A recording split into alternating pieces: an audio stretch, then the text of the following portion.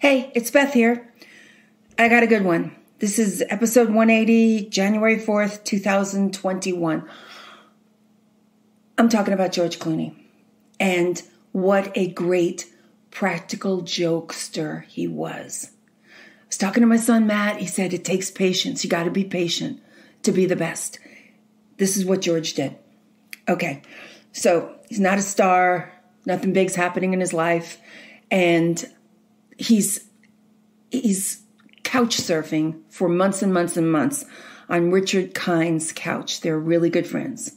You've seen the guy. He's a man. She was on Carol Burnett at the time. He's just a nervous Nelly sort of guy. Well, Richard goes and gets himself a little kitten. Gets himself a little kitty litter box. The kitten is like 4 inches long. It's 6 weeks old. He's so in love with his kitten. Rushes home every day to take care of his kitty. George is just on the couch watching Jeopardy. So, George gets this crazy idea when the kitten is 7 weeks old. Every day, George goes in the bathroom and he picks up the kitty turd out of the kitty litter. It takes Richard Kind 3 days to get worried.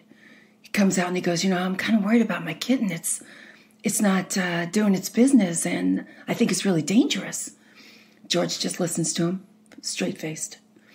So 3 more days go by. Richard Kind races into the house, checks the kitty litter before he does anything, comes out and he goes, I'm taking the kitty to the vet. I don't know what's going on. I got to fix this. Calls up, goes to the emergency room, animal hospital in the middle of the night. The vet's palpating the kitten, has no idea what's going on. Gives him a different kitty food, right? To make it more like fiberish. Richard starts feeding the kitty. Comes home the first day after Carol Burnett. There's George on the couch watching Jeopardy. Rushes into the bathroom. Oh my God, it's not happening. It's not happening. Calls up the vet. Gets like a half an hour of emotional help. And the next day, same thing. Richard's losing his mind. He's trying to find a specialist in Los Angeles that deals with kitties with this problem. The third day, so this has been like a week and a half, George goes into the bathroom and he has a huge dump in the kitty litter. And he just goes back on the couch and starts watching Jeopardy. Richard comes home, goes into the bathroom, screams, come in here, look at this, where's my kitty, The kitty is smaller than this thing. Just, oh my God, my kitty's fine, my kitty's saved. Richard every day comes home to make sure everything's great with the kitty. George never messes with the kitty litter again. Richard Kind tells this story to everyone. 3 years later, George has kept his mouth shut about this, and he's on David Letterman. And David says, so, I hear you're kind of a funny guy. Spills the beans on this story. He's just getting famous. He's just on that doctor show. All the girls love him. And he tells this story. This is how Richard Kind finds out about it on David Letterman. The whole story, even what he did in the litter box himself, the whole thing. His manager comes up to him at the end of the show, pushes him up against the wall and says, I'm trying to make you a sex symbol. All anybody's ever going to remember is that you dumped in a kitty litter. Well, that didn't turn out to be so bad for him. But he did one other with Matt Damon and Variety and all those magazines before the Oscars and before the People magazine, Sexiest Man in the World. They always have these for your consideration things that you pay for. For 5 years, George Clooney put that horrible picture of Matt Damon in that little green Speedo from Talented Mr. Ripley. And he said, sexiest man alive, sexiest man alive. It took 5 years, and he was the sexiest man alive. So that's what he did, and he is wonderful. And I've got some others, though. So he's not the only one. Ben Franklin was pretty good at practical jokes, too. He was the original Catfish. He loved writing letters to newspapers under different pseudonyms. One of his favorites was a saucy middle-aged widow that he channeled. and her name was Silence Do Good. And she was so wonderful. Plus her name was Silence Do Good. So a lot of guys proposed to her. People would line up to read her little editorials in the paper. He did it for years. So that's a good one. During World War II, the British had a good one, the entire country or their top guys. A British spy smuggled a really strong itching powder into the upper levels of the Third Reich. And he applied it to all of their underclothes in their drawers. And he somehow got it into all the condoms. I think that's wonderful. So that's a good one. There was this artist, Waldo Pierce. He was a very famous, very wealthy man in the 1920s. He had a little crush on a hotel concierge. He always stayed in this hotel in Paris, and you had to go back and back because he was famous, more famous there than here. So he gave this concierge a turtle. And every time he came back to visit with her, he would change the turtle out for a smaller turtle, bigger turtle, to the point where she was losing her mind because she'd look at her turtle one day and the turtle would be 3 inches long. Then it would be 6 inches long. Then it would be 3 inches long. And finally at a bar one night, there she was. And she's telling this guy, Waldo, his name is Waldo, so you can imagine how upset he was about life, the whole story. She started crying. I'm not feeding your baby turtle properly. I'm doing something wrong. Waldo told her the whole story. To her credit, she laughed. And to his credit, he knew that was the girl that he had to marry because she laughed. Meant she could take anything on the chin, be cool about it. So that's kind of a love story in a very odd way.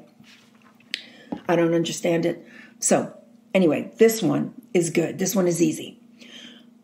First ever football game at Auburn. They were hosting Georgia Tech. And to make sure they felt really welcome for this very first game, some of the Auburn students went to the train station and greased the tracks so that the train couldn't stop at the depot. It went 5 miles down the road. And everybody, all the teammates and all their coaches and all their equipment, they had to walk it back 5 miles to the town. And Auburn won 45-0. So that's a good story. Ernest Hemingway, of course, there's going to be one from him. He had a great drinking buddy. To his credit, Ernest had a lot of drinking buddies, but no one like this guy named Hockner. And he would say it like Hockner, like he was hawking. So they drank beautifully together. They had wonderful times together, and this guy could keep up with them. Well, one night, Ernest and he got so drunk that Ernest Hemingway convinced him that he had all the natural attributes of a great matador. They were in Spain, of course. Hockner believed it. And so the next morning, Ernest goes out and gets him an incredibly expensive matador outfit. Hockner puts it on because they're still drinking. He's got him drinking all day. He gets him all dressed up. The biggest match of the year was that afternoon. They were going to it. They had box seats, of course. And Ernest Hemingway convinced the powers that be to let Hockner be one of the matadors, that he's been trained, he's so amazing, just let him in the ring and you will see. And Ernest, silver-tongued Ernest, got his way, and there he was in the ring, Hockner, drunk out of his mind, wearing the most beautiful outfit, and the stands were going, American, American, screaming, throwing flowers at him, everything. He's picking up the flowers, he's having a ball, until the bull shows up. The bull shows up, he looks at the bull, and he can't move. And it takes 3 clowns to pick him up and throw him off the ring. And they went out that night, and they couldn't buy a drink. Everyone in Madrid fell in love with Hockner and his American matador skills. It became the biggest joke, the best thing that ever happened. I don't think Hockner ever paid for another drink as long as he lived. So that was a good one. And let me see, there's more. There's much more. Okay. In 1818, the American naturalist James Audubon, the James Audubon, the guy with all the pictures, he was having an insufferable time dealing with a snotty European naturalist who was knocking all of his work. So what he did was, he said, I'm going to show you my private collection of things that I have not shown anyone else. And he said, come back in 3 days because I need to get them out of the safe, which is down at the bank. And it takes a while for me to transport them home because no one can see them. So I have to do it one at a time, but I will have them all here for you. The naturalist is like, oh, well, of course you chose me and I will be here. What time? So it's 3 o'clock. 3 o'clock, 3 days from that moment, James Audubon had painted 28 pictures. And they were all these species that he made up. The best one being a fish with bulletproof scales. The guy bought it all, left the house because it was James Audubon, and started telling all of his colleagues what, because James said, don't you dare tell anyone any of this. It's our little secret. So this snotty guy goes out into the world and he tells people individually the secrets of James Audubon. And he becomes a laughingstock, which was, I guess, sadistic in a way. Okay, but I don't know. I wasn't there. So Leonardo da Vinci, I'm surprised he had any time to think of practical jokes, but he did. And his favorite one is, I don't even know how he did this. He dressed a lizard up to look like a dragon, and he kept it in a box. And when special people came over, he would let them open the box. There'd be this, he said, I have a baby species that I'm keeping from the world because the world can't handle it and I don't know what to do. And I'm asking for your help. So he'd be like, of course I'll help you, Leonardo da Vinci. So he'd go and he'd say, just open that box over there. And he dressed this lizard up like a dragon. And people would scream and yell and go crazy. And he'd be laughing. And that's how he figured out who his friends would be. Because if you didn't think it was funny, it's the last time he saw you. If you did think it was funny, then he became friends with you. I mean, it's a little bit sadistic, or I don't know what it is. Maybe he just, I don't know. He was Leonardo da Vinci. He could do what he wanted. But here's one. Here's my favorite. My absolute favorite. And it's Abraham Lincoln. This is so good. Okay, so Abraham Lincoln was with a bunch of lawyers and congressmen, and they were all going to Washington to fight something bold and wonderful and to change some laws. And they're all on their horses and their carriages, and it's like a huge posse of them, like 15 blowhards is what he said. And he had to listen to them talk about how they were writing their, listen to this. I'm going to orate. I'm going to tell the people what is happening. And it got more and more horrible as it went on. He couldn't stand it. I'm going to be famous, not because I want to be, but because I'm the only one, that sort of thing. So what he did was he said, look, guys, I know a shortcut, and it will get us there 3 hours sooner than we'll get there if we keep going in this direction. They're like, yes, we need to get there. I need to give my speech. No, I need to give mine. No, I need to give mine. Everyone needs to know me. He's like, okay, I know I need to get you all there quickly because America cannot live without you. So let's go this way. And there's a little river we have to cross over. So the guys are like, fine. So they get to the river and Abraham says, look, and they're like, listen to my speech, and never lets up, not for 1 second. Abraham Lincoln is going crazy with all of this, like, hubris, or everyone is just spouting. So he comes up with this decision as they're getting ready to go into the water. He says, look, I need to tell you that the water gets pretty deep. So we all need to take all of our clothes off because we have to look good when we get to Washington. All your clothes off. And we'll just put them on when we get to the other side. Keep your gunpowder and your underwear dry. So the men were like, yes, that makes sense. So every single one of them took all of their clothes off. And they're going across the river holding on to their horses.